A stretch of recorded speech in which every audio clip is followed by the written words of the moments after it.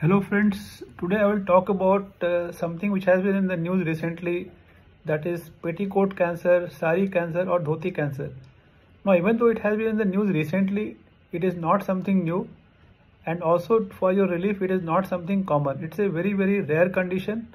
But what happens in this condition? So basically if you look at these dresses, that is saree, petticoat or dhoti, it is something that is tied around the waist.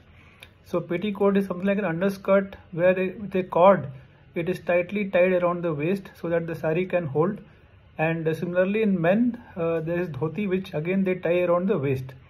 Now if a person wears these tight dresses over a period of time, that is several decades, then what can happen is there can be little friction or small minor injury to the skin.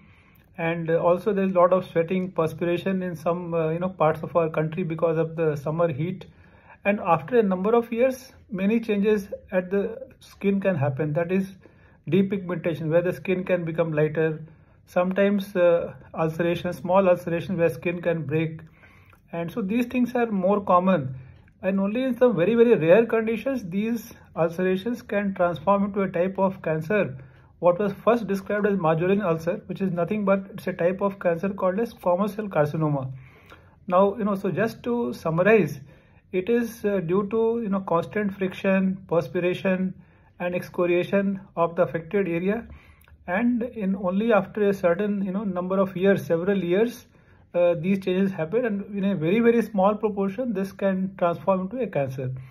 Now this is not something new, because dhoti cancer has been described from India in 1945. So you can imagine it's like almost 75 years back, and these are all isolated case reports. So if you look at the number of people in India who wear these dresses, because they are all traditional dresses, and very small number of cases that have been reported, so it's extremely rare condition and there is no need to panic.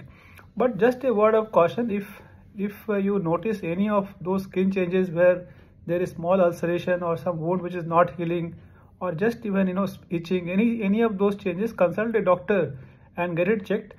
And it can be easily treated if it is a depigmentation or ulceration, and you need to be under regular follow-up by the doctor. And just to summarize, it is not something to panic, but you should be aware that yes, these are rare things that can happen in isolated cases.